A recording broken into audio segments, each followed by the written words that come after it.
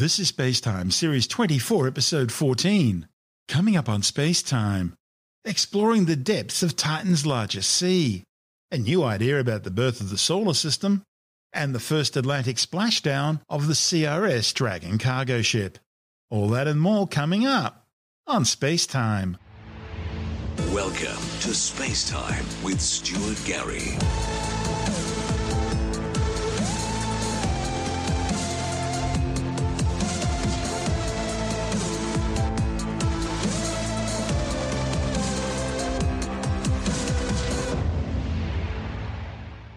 A new study has found that Kraken Mare, the largest sea on the Saturnian Moon Titan, is at least 300 metres deep, and that's deep enough for a future automated submarine mission.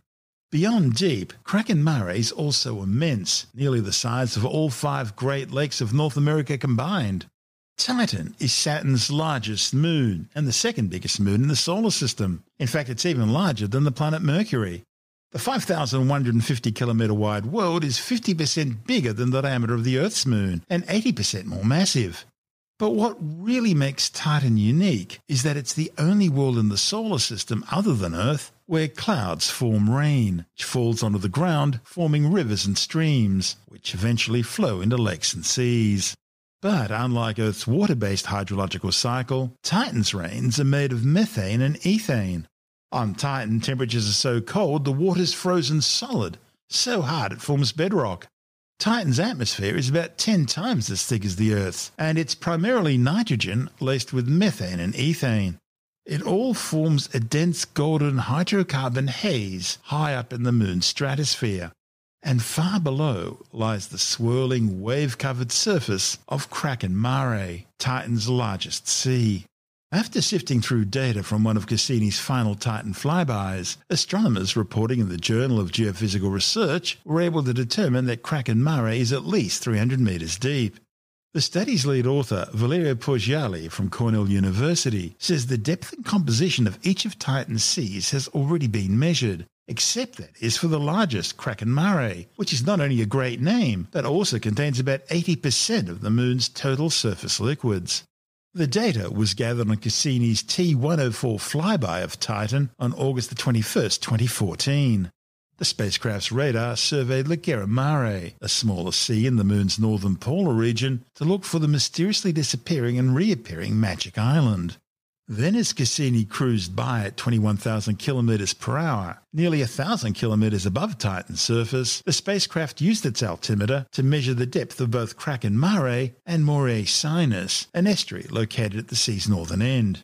The study's authors, along with engineers from NASA's Jet Propulsion Laboratory in Pasadena, California, had already figured out how to discern lake and sea depth by noting the radar's return time differences on the liquid surface and the sea bottom, as well as the sea's composition by acknowledging the amount of radar energy absorbed during transit through the liquid.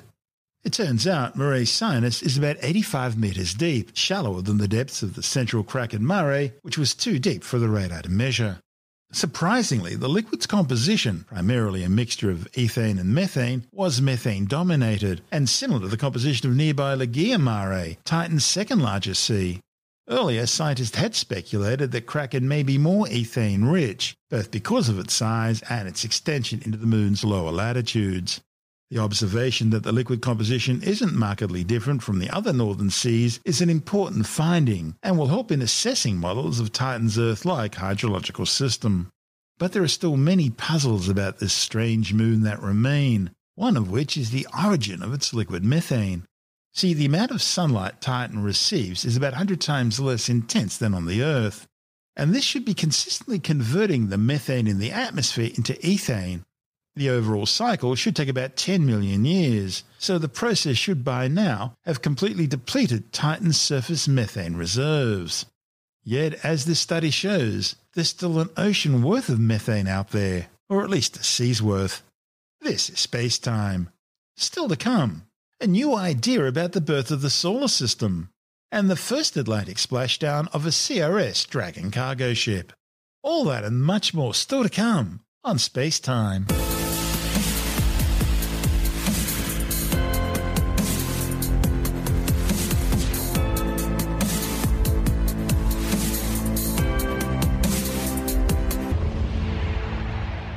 Okay, let's take a break from our show for a word from our sponsor, Namecheap.com. As their slogan says, search and buy domains from Namecheap at the lowest prices.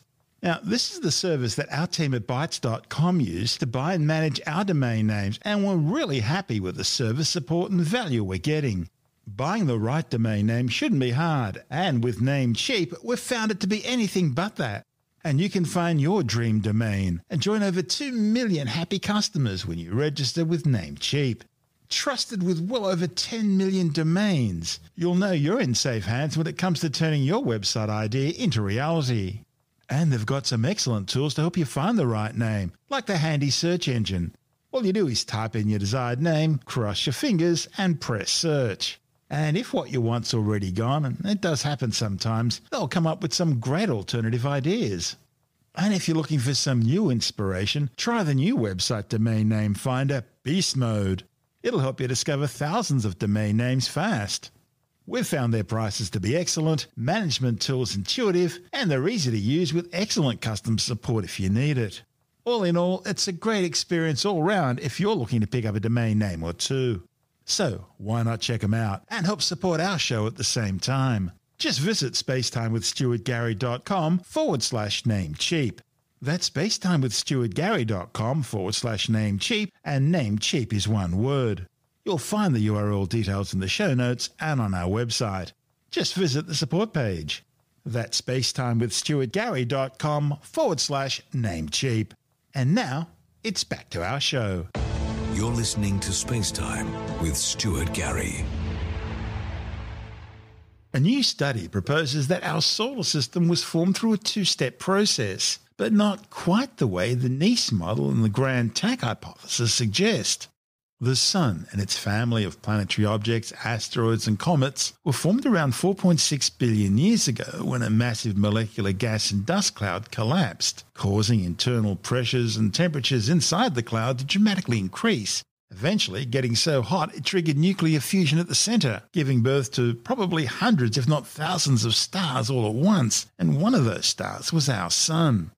Gas in the protoplanetary nebula surrounding the nascent Sun condensed into droplets and grains of different chemicals, depending on their distance from the Sun. These were gradually drawn together through electrostatic charges to form larger and larger clumps, which, under their own growing gravity, eventually accreted to form planetesimals and ultimately the planets and moons we see today. At the same time, the Sun's rotation caused the surrounding protoplanetary nebula to gradually flatten out into a disk. The rubble left over from the planetary formation process is still with us today as the asteroids and comets we see flying through the solar system.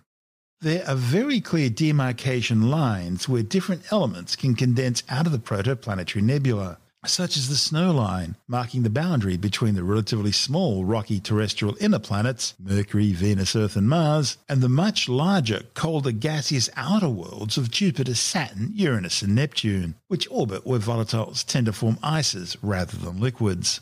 For years, there's also been growing evidence that planetary systems, including our own solar system, aren't stable, but are subjected to a process of planetary migration. You see, a lot of planets contain materials which are unlikely to condense out of the protoplanetary nebula at their current orbital distances from their host stars. Observations of exoplanetary systems have found evidence of numerous giant Jupiter-sized gas planets, so-called hot Jupiters, circling so close it takes just a few days or even hours to complete each orbit around their host star, environments which are far too hot for planetary formation. These planets must have formed further out, and then migrated inwards to their present locations. And astronomers see evidence of similar planetary migration in our Sun's solar system as well. The Nice model and variations of it, such as the Grand Tack hypothesis, have been developed to explain specific features, such as the composition of bodies in the main asteroid belt between Mars and Jupiter, and features of the more distant Kuiper belt and Oort cloud. It also explains an event known as the Late Heavy Bombardment some 3.9 billion years ago, the apparent swapping of orbital positions between Neptune and Uranus, and Jupiter's family of Trojan asteroids. The Grand Tack hypothesis suggests that Jupiter underwent a two-phase migration after its formation 4.6 billion years ago near the snow line about 3.5 astronomical units out from the Sun. An astronomical unit is the average distance between the Earth and the Sun, about 150 million kilometres or 8.3 light minutes. After clearing out a gap in the protoplanetary disk where it formed, Jupiter began migrating inwards to about 1.5 astronomical units, before reversing course and migrating outwards again. If uninterrupted, this migration would have left Jupiter in a close orbit around the Sun, like recently discovered hot Jupiters in other planetary systems. But then along came Saturn. Saturn also migrated towards the Sun, but being smaller it migrated faster, converging on Jupiter and being captured in a 2-3 resonance with Jupiter during its migration. A gap in the protoplanetary nebula then formed around Jupiter and Saturn, altering the balance of forces on these two planets, which began migrating together. Saturn partially cleared its part of the gap, reducing the torque it exerted on Jupiter by the outer gas disk as Jupiter reached between 1.5 and 2 astronomical units out from the early Sun. Now all this caused the net torque of the two planets to become positive, and they began migrating outwards. This outward migration continued because interactions between the planets allowed gas to stream through the gap, exchanging angular momentum with the planets during its passage, in the process adding to the positive balance of torques and moving mass from the outer disk to the inner disk, thereby allowing the planets to migrate outwards relative to the disk. The transfer of gas to the inner disk also slowed the reduction of the inner disk's mass relative to the outer disk as it accreted onto the Sun, allowing enough material to remain to form the inner terrestrial planets Mercury, Venus, Earth and Mars.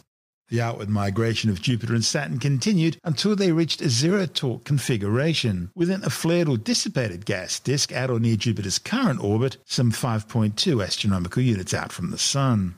Jupiter's Grand Tack also resolves the Mars problem by limiting the amount of material available to form Mars. See, some simulations of the formation of the terrestrial planets end up with Mars being similar in mass to the Earth, instead of its actual mass, which is just a third that of the Earth. Jupiter's inward migration alters this distribution of material, driving planetesimals inwards to form a narrow, dense band, with a mix of materials inside one astronomical unit, thereby leaving the Mars region largely empty. Planetary embryos quickly formed in this narrow band, forming the two larger terrestrial worlds, Venus and Earth, over a period of just 60 to 130 million years. The remaining scattered material left outside this band eventually formed the two lower-mass terrestrial planets, Mars and Mercury. The model also demonstrates how Jupiter and Saturn drive most asteroids from their initial orbits during their migrations, leaving behind an excited remnant derived from both inside and outside Jupiter's original location. Before Jupiter's migrations, the surrounding regions would have contained asteroids which varied in composition with their distance from the Sun. Rocky asteroids dominated the inner region, while more primitive and icy asteroids dominated the outer regions beyond the snow line. But as Jupiter and Saturn migrated inwards, about 15% of inner asteroids would have been scattered outwards, flung into orbits beyond Saturn.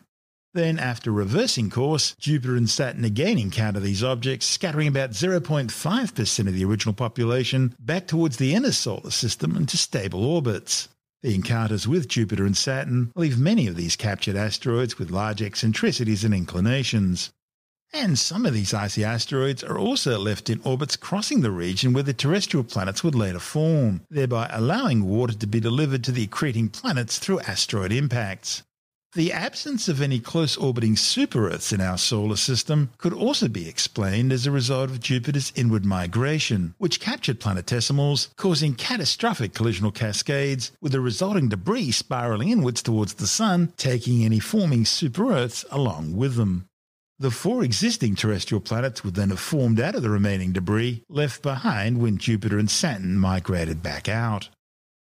The Nice model and Grand Tack variation are the best explanation we have to date for the formation of our solar system. But now a new study claims there's another possibility. The new report in the journal Science claims to explain several key features of the terrestrial inner planets, as well as the gas giants of the outer solar system, and even differences in different families of asteroids.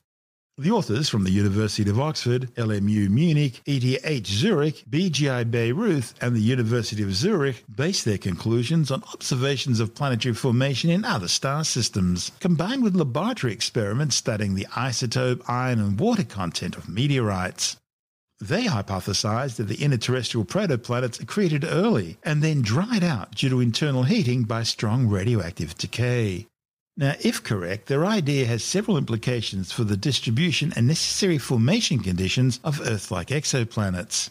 Their observations of planet-forming disks around other stars show that disk midplanes is where planets form because these areas have relatively low levels of turbulence, resulting in interactions between dust grains embedded in the disk gas and water around the orbital location where it transitions from a gas to an ice.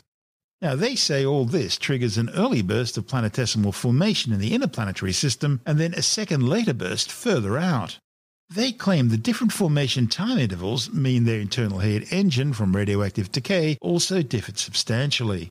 Their simulations suggested the inner terrestrial planets quickly developed magma oceans and eventually differentiated into an iron core and separate mantle, with most volatiles degassing into space, resulting in dry planet compositions.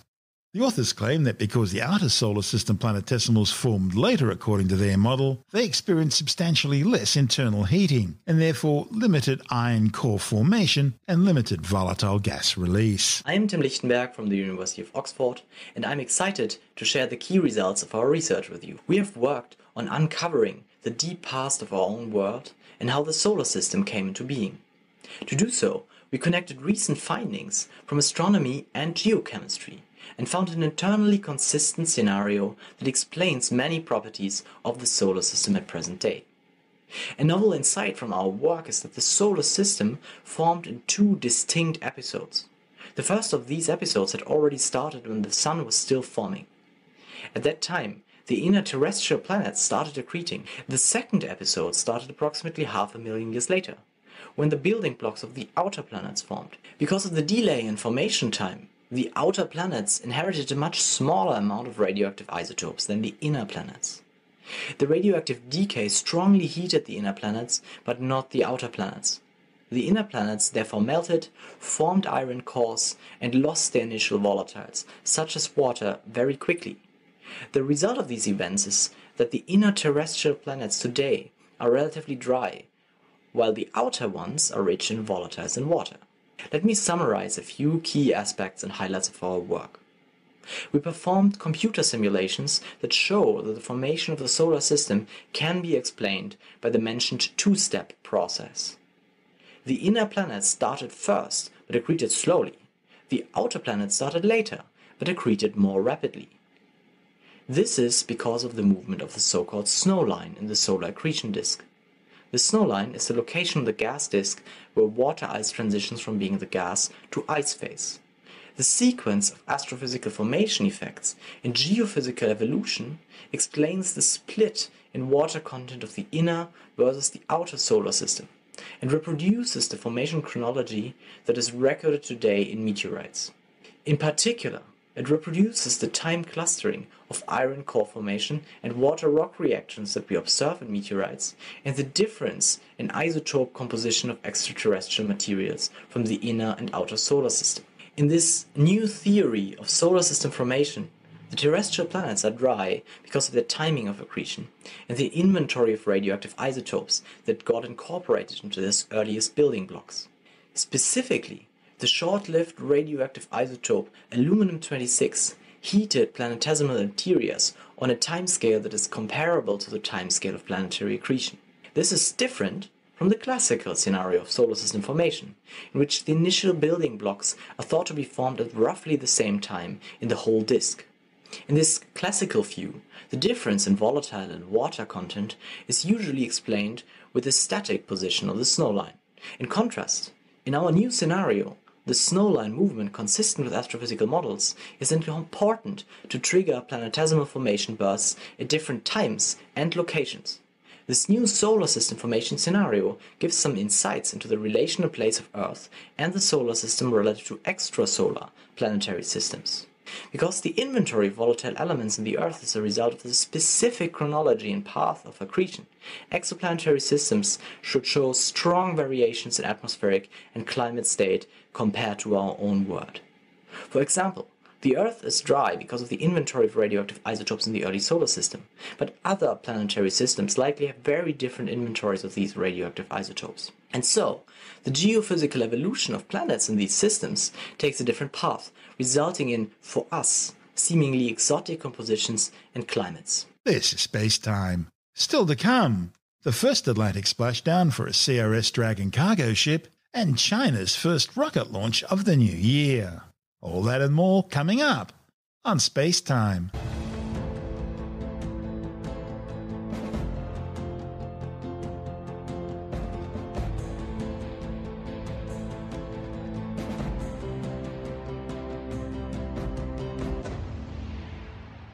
The SpaceX CRS-21 Dragon cargo ship has successfully returned to Earth, loaded with returned experiments from the International Space Station. However, unlike previous returns, which have usually splashed down in the North Pacific Ocean off the coast of Baja California, this latest mission splashed down in the North Atlantic off the coast of Florida. The Dragon CRS-21 spent a month docked to the space station. The mission was the first to use the new upgraded Cargo Dragon 2 capsule, which is twice the powered locker capacity of the earlier first-generation Dragon cargo ship, thereby allowing more research to travel back to Earth for analysis. 3 of the projects returning to Earth on this mission were funded by the National Institutes of Health through the Tissue Chips in Space initiative. Tissue chip research included heart disease, post-traumatic osteoarthritis, and a muscle atrophy experiment. Also returning was an investigation using a brain organoid model to study neurological diseases such as autism and Alzheimer's. Another experiment demonstrated the manufacture of a single-piece turbine blade disc combination in microgravity for use in the aerospace industry. Building them in space could result in parts with lower mass, less residual stress, and higher strength than those manufactured on Earth. 2 separate studies looking at the production of optical fibers in microgravity were also included in the payload. Another experiment evaluated the effectiveness of silver-based disinfectant on bacterial films. Then there was a study on how microgravity changes the structure of blood vessels in the eye, and an experiment examining the expression of circadian genes which regulate sleep and wakefulness in space, following reports by some astronauts of cognitive changes following spaceflight. This is SpaceTime. Still to come, China's first rocket launch of the new year, and later in the science report, a new study shows that once COVID-19 symptoms begin, the virus tends to hang around infecting others for at least 7 days. All that and much more still to come on SpaceTime.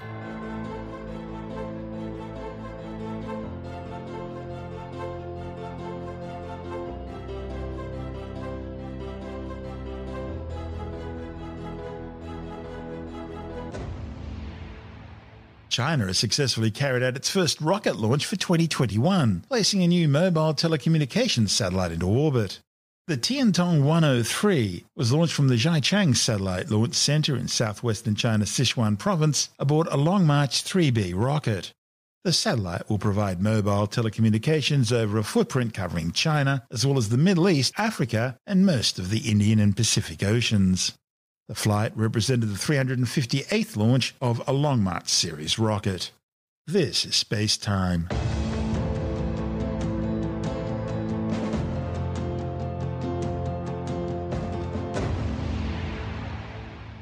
And time now to take another brief look at some of the other stories making news in science this week with a science report. A new study claims that once COVID-19 symptoms begin, the virus is live and can grow for around 7 days, with people capable of testing positive for up to 34 days. Current COVID-19 tests look for viral genetic material rather than live virus. So researchers from South Korea were keen to see how long people actually shed live viruses that could be grown in culture. Their study, reported in the New England Journal of Medicine, found that the longest gap between symptom onset and the ability to grow a live virus was 12 days. The authors say their findings are useful in guiding isolation periods for patients with COVID-19 and for estimating the risk of secondary transmission among close contacts in contact tracing. The virus, which is believed to have accidentally escaped from the Chinese Academy of Sciences Wuhan Institute of Virology laboratory in the last quarter of 2019, has now killed some 2.3 million people and infected over 105 million others. A new study has found that elderly people who get the flu seem to produce fewer immune emergency signals from infected cells, which in turn slows their immune response to infection compared to younger people. The findings, reported in the Journal of Clinical and Translational Immunology, show that as people get older, they start to lose immune T cells, which is specific for combating the flu virus. The research also found that regardless of age, people infected with COVID-19 didn't produce the emergency signals needed for an early immune response to the virus. The authors suggest that's because COVID-19 is a new virus and people simply haven't encountered it before, so there are no specific immune cells to fight it. A new study warns that the number of sharks and rays worldwide has fallen by 71% since 1970. The findings, reported in the journal Nature, show that more than 3/4 of shark species are now threatened with extinction, including the oceanic white-tip shark and the scalloped and great hammerhead sharks, which are now classified as critically endangered. Researchers say that the decline is related to significant overfishing of shark and ray populations, and governments need to implement strict science-based catch quotas now in order to help promote species recovery. A new study shows that while you may have a pretty good idea of how drunk you are after the first 2 drinks, things tend to get a bit more iffy once your alcohol consumption increases beyond this level. A report in the Journal of Drug and Alcohol Review suggests that once your blood alcohol level gets to around 2 to 3 times the Australian legal drink driving limit of 0.5%, you probably underestimate how drunk you really are. The study also found that people are more likely to underestimate the intoxication of older people. In other words, the oldies are sneaky and cunning and able to hide it better.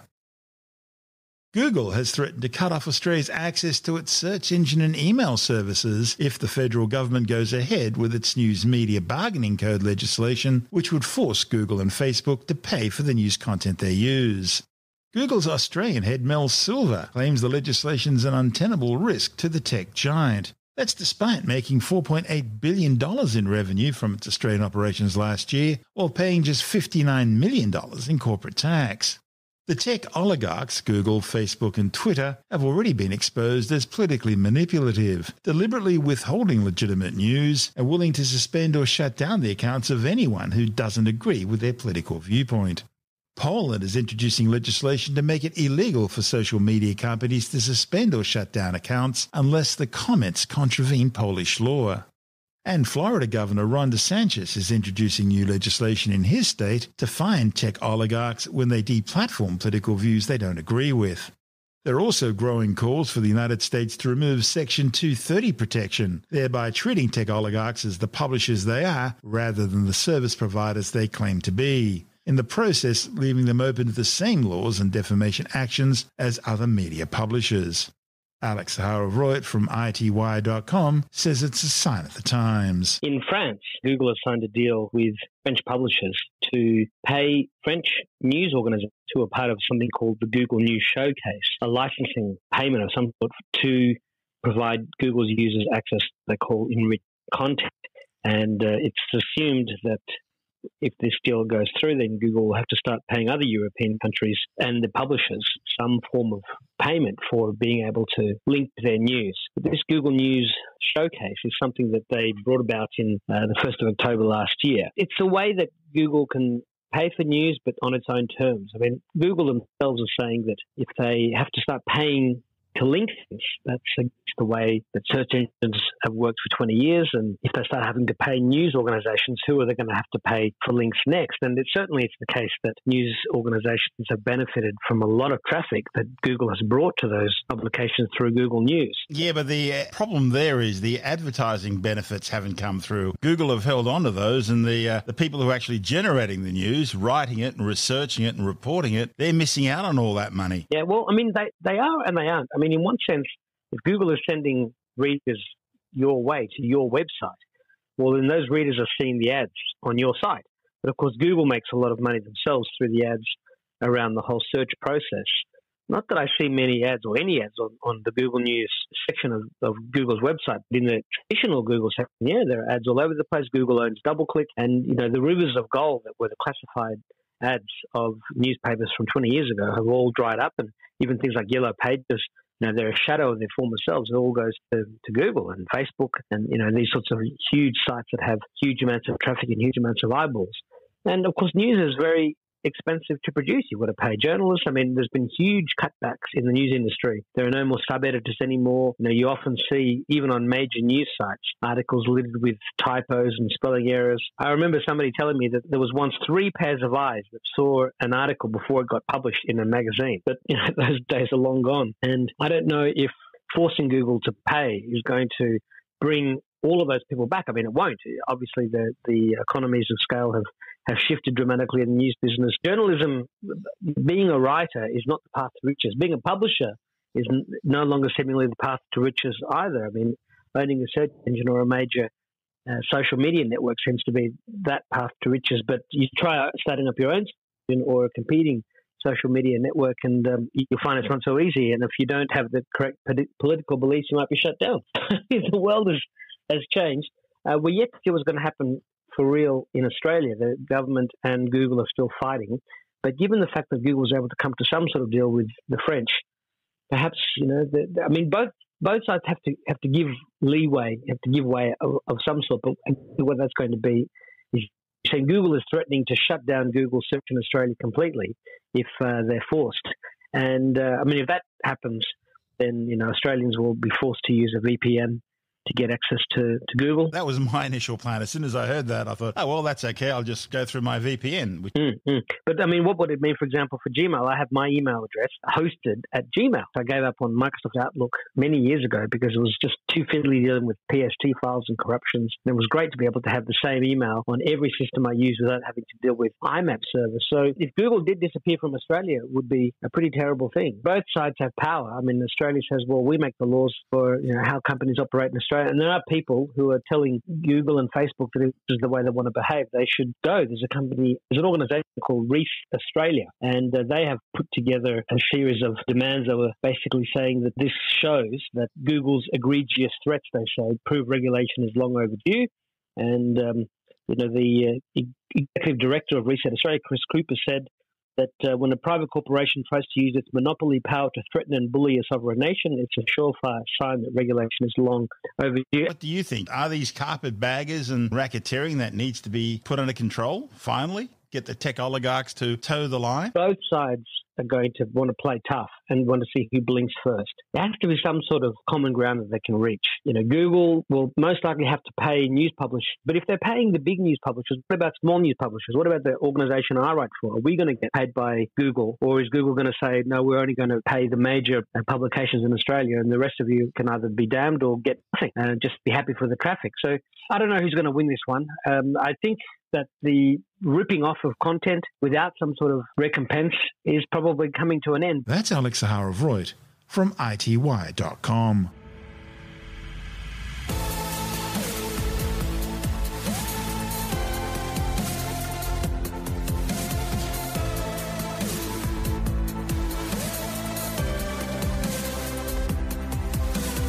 And that's the show for now. SpaceTime is available every Monday, Wednesday and Friday through Apple Podcasts, iTunes, Stitcher, Google Podcast, Pocket Casts, Spotify, Acast, Amazon Music, Bytes.com, SoundCloud, YouTube, your favorite podcast download provider, and from SpaceTimeWithStuartGary.com. SpaceTime's also broadcast through the National Science Foundation on Science Zone Radio and on both iHeartRadio and TuneIn Radio. And you can help to support our show by visiting the SpaceTime store for a range of promotional merchandising goodies, or by becoming a SpaceTime patron, which gives you access to triple episode commercial-free versions of the show, as well as lots of bonus audio content which doesn't go to air, access to our exclusive Facebook group, and other rewards. Just go to SpaceTimeWithStuartGary.com for full details. And if you want more space time, please check out our blog, where you'll find all the stuff we couldn't fit in the show, as well as heaps of images, news stories, loads of videos, and things on the web I find interesting or amusing. Just go to SpaceTimeWithStuartGary.tumblr.com. That's all one word, and that's Tumblr without the E. You can also follow us through @StuartGary on Twitter, @SpaceTimeWithStuartGary on Instagram, through our SpaceTime YouTube channel, and on Facebook, just go to facebook.com/SpaceTime with Stuart Gary. And SpaceTime is brought to you in collaboration with Australian Sky and Telescope magazine, your window on the universe. You've been listening to SpaceTime with Stuart Gary. This has been another quality podcast production from Bytes.com.